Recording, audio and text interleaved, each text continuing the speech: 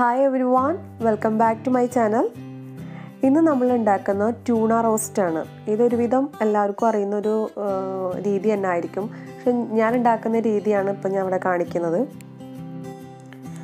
Tuna റോസ്റ്റിന് വേണ്ടിയിട്ടുള്ള ingredients നമുക്ക് നോക്കാം. ഇപ്പോൾ ഒരു ട്യൂണ, അതാണ് ഒരു ട്യൂണയുടെ മെഷർമെൻ്റ് ആണ് കേട്ടോ ഞാൻ പറയുന്നത്. ഒരു ട്യൂണാണ് ഇപ്പോൾ ഞാൻ ഇവിടെ ഉണ്ടാക്കുന്നത്. നമുക്കിവിടെ ഒരു മീഡിയം സൈസ് സവാള നീളത്തിന് അരിഞ്ഞെടുക്കാം. ശരിക്കും പറഞ്ഞാൽ ഗൾഫിലുള്ള ബാച്ചിലേഴ്സിന് ഒഴിച്ചുകൂടാൻ പറ്റാത്തൊരു വിഭവം തന്നെയാണ് ഈ ട്യൂണ എന്ന് പറയുന്നത്. സവാള അരിഞ്ഞു കഴിഞ്ഞിട്ടുണ്ട്. ഇനി നമുക്കിവിടെ ഒരു പാന് വെക്കുകയാണ്. നന്നായി ചൂടായി കഴിഞ്ഞിട്ടുണ്ടെങ്കിൽ കുറച്ച് ഓയിൽ ഒഴിച്ചു കൊടുക്കണം. ഒരു 3 ടേബിൾ സ്പൂൺ ഓയിൽ ഒഴിച്ചു കൊടുക്കണം. എണ്ണ നന്നായി ചൂടായി കഴിഞ്ഞിട്ട് ഫസ്റ്റ് നമ്മൾ ഇട്ട് കൊടുക്കുന്നത് വെളുത്തുള്ളിയാണ്. അപ്പോൾ വെളുത്തുള്ളി ചോപ്പ് ചെയ്തെടുത്തതാണിത്. ഇനി നമ്മൾ നല്ല പേസ്റ്റ് ആക്കുകയാണെങ്കിൽ 1/2 ടേബിൾ സ്പൂണിൻ്റെ ആവശ്യമുള്ളൂ. അപ്പോൾ നമ്മൾ ഓയിലേക്ക് കുറച്ച് വെളുത്തുള്ളി ഇട്ട് കൊടുക്കണം. അതൊന്ന് ജസ്റ്റ് ആ റോസ് സ്മെല്ല് മാറി കഴിഞ്ഞിട്ടുണ്ടെങ്കിൽ തന്നെ നമ്മൾ അപ്പം തന്നെ സവാള ഇട്ട് കൊടുക്കണം. ഇപ്പം നമുക്ക് സവാള ഒന്ന് വഴറ്റിയെടുക്കാം. ഇത് സവാള ഒരുപാട് വഴറ്റേണ്ട ആവശ്യമൊന്നുമില്ല. ജസ്റ്റ് ഒരു ട്രാൻസ്പാരൻ്റ് ആവില്ലേ സവാള, ആ ഒരു ലെവലായിട്ടുണ്ടെങ്കിൽ തന്നെ നമുക്ക് ബാക്കിയുള്ള ഇൻഗ്രീഡിയൻസും കൂടെ ചേർത്ത് കൊടുക്കാം.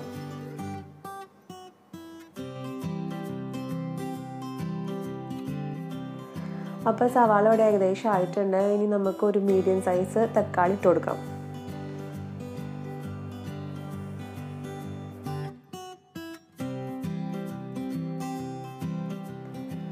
തക്കാളി ഇട്ടതിന് ശേഷം പിന്നെ 2 പച്ചമുളക് സെൻറ്റർ കട്ട് ചെയ്തിട്ടാണ് ഇട്ട് കൊടുക്കുന്നത്. അപ്പോൾ കുട്ടികളൊക്കെ ഉണ്ടാകുമ്പോൾ ഇങ്ങനെ വലിയ കഷ്ണങ്ങളാക്കിയിട്ട് മുളകിടുന്നതായിരിക്കും ബെസ്റ്റ്. അപ്പോൾ അതാകുമ്പോൾ നമുക്ക് അത് എടുത്ത് മാറ്റാനും എളുപ്പമായിരിക്കും.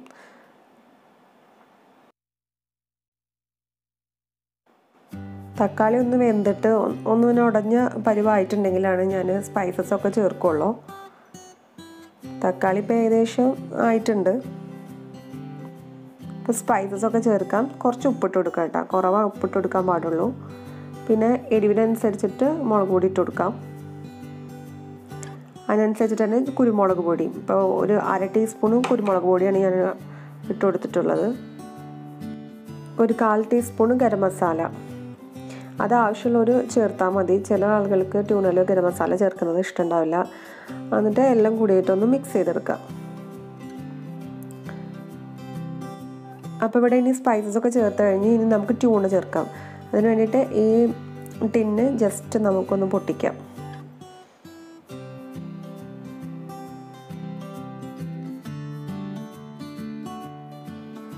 അപ്പോൾ ഇതിൻ്റെ ഉള്ളിൽ കണ്ടില്ലേ നിറയെ ഓയിലാണ്. അപ്പോൾ ഇതൊക്കെ നമ്മൾക്കൊന്ന് ഡ്രെയിൻ ചെയ്തെടുക്കണം. കംപ്ലീറ്റ് ഈ ഓയിൽ മാറ്റിയെടുക്കണം.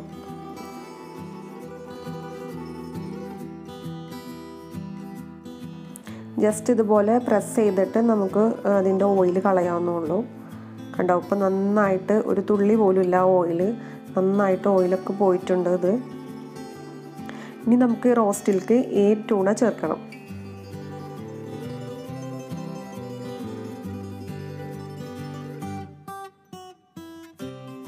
ഇപ്പോൾ ട്യൂണല്ലേ, ഇതിങ്ങനെ വലിയ വലിയ കഷ്ണങ്ങളായിട്ടാണ് കിടക്കുക. അപ്പോൾ അതൊന്നും നമ്മൾ ഇങ്ങനെ ഉടച്ചെടുക്കണം. എപ്പോഴാണ് നമ്മൾ റോസ്റ്റിലൊക്കെ കിടന്നിട്ട് മിക്സ് ആയിട്ടിരിക്കുള്ളൂ അത്. ഓക്കെ, ഇപ്പോൾ ട്യൂൺ ഇട്ടതിന് ശേഷം നമ്മൾ ഒന്ന് ടേസ്റ്റ് ചെയ്തിട്ട് ഉപ്പോ എരിവോ എന്തെങ്കിലുമൊക്കെ കുറവുണ്ടെങ്കിൽ അത് മിക്സ് ചെയ്യാം. എനിക്കിവിടെ നല്ല എരിവ് കുറവുള്ള പോലെ തോന്നി, കുരുമുളക് ഇട്ടിട്ടുണ്ട് ഞാൻ. അപ്പോൾ എല്ലാം നന്നായിട്ട് മിക്സ് ചെയ്തെടുക്കണം. അപ്പോൾ ഒരു 5 മിനിറ്റ് നമ്മൾ ഇതുപോലെ ഒന്ന് വേവിച്ചെടുക്കണം. വേണ്ടില്ലേ, ഇപ്പോൾ ഇവിടെ എല്ലാം അതും വലിയ വലിയ പീസുകളൊക്കെ നന്നായിട്ട് ഉടഞ്ഞിട്ടുണ്ട്.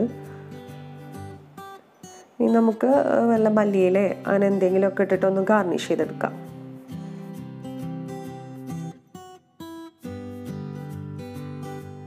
അപ്പോൾ നമ്മൾ ട്യൂണ റോസ്റ്റ് റെഡി ആയിട്ടുണ്ട്. ഇതുണ്ടാക്കാൻ വളരെ സിമ്പിളല്ലേ. അപ്പോൾ എല്ലാവരും ഒന്ന് ട്രൈ ചെയ്ത് നോക്കാം കേട്ടോ. ബിസിയുള്ള ദിവസങ്ങളിലൊക്കെ നമുക്ക് ട്യൂണ റോസ്റ്റ് ഉണ്ടാക്കിയിട്ടുണ്ടെങ്കിൽ പെട്ടെന്ന് തന്നെ പണി കഴിയും. പിന്നെ അത് മാത്രമല്ല, ട്യൂണൻ്റെ പല ഐറ്റംസുകൾ നമ്മൾ ഉണ്ടാക്കുന്നുണ്ട്. അതൊക്കെ പിന്നെയുള്ള എപ്പിസോഡിൽ കാണിക്കാം. അപ്പോൾ എല്ലാവർക്കും വീഡിയോ ഇഷ്ടപ്പെട്ടിട്ടുണ്ടെങ്കിൽ ജസ്റ്റ് ഒന്ന് ലൈക്ക് ചെയ്യുക, കമൻറ്റ് ചെയ്യുക, സബ്സ്ക്രൈബ് ചെയ്യാത്തവർ സബ്സ്ക്രൈബ് ചെയ്യുക കേട്ടോ. അപ്പോൾ thanks for watching my video. By.